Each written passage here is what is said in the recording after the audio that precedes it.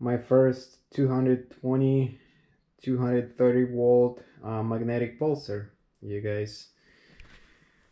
So let me demonstrate. Here in US we have 120 volt AC as the main power, and then I have transformer here. It's a toroidal analog transformer. It's way more than is needed here, but I'm just showing this here, basically transforming 110 into 240 250-ish volts. So let's take some measurements on the other side of the transformer. Remember, we had 110 volts on this side, and if I place it on this side, just a second, be careful here.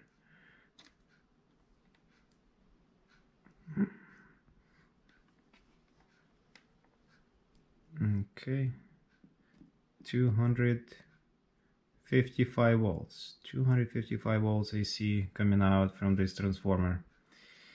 All right, I'll disconnect it safely here.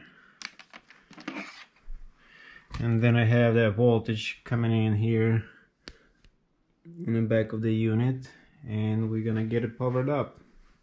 See how it works. Let's set this aside here. All right. It's a Model B, basic model, and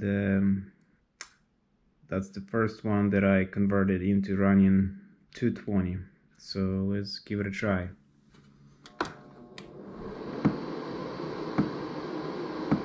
Working, and working well. You can hear it pulsating. It's pulsating much faster than 110 model. It's because I need to mess with resistor. I need to add some more resistance on it. But actually I like it. It's pulsing about once a second, second and a half or so, and it puts out about 4 Tesla each pulse. Let's see. Count 3. 1, 2, 3. There it was. Comes so fast I can't even control it.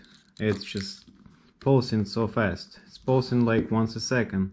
My 220 volt, my 110 volt model pulses about once every 4 seconds. This one pulses once every second. And so I will be tuning that down because coil gets hot pretty fast within like 5 minutes or so, and I don't like that. I like to have longer sessions.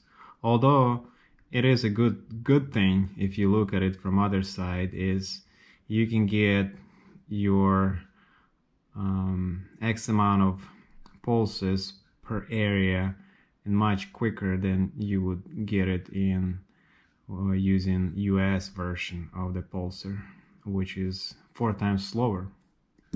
So it is a benefit getting the session quicker, but at the same time the coil gets hot quicker. So you can have both. I'm working on it, but for now you can have both. All right, you guys, give it a thumbs like if you like it.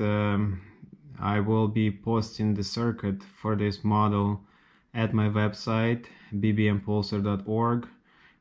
Please go check out, and you will get the free circuit for this unit running for 220. Subscribe if you haven't subscribed yet. There's more videos to come, and have a good day.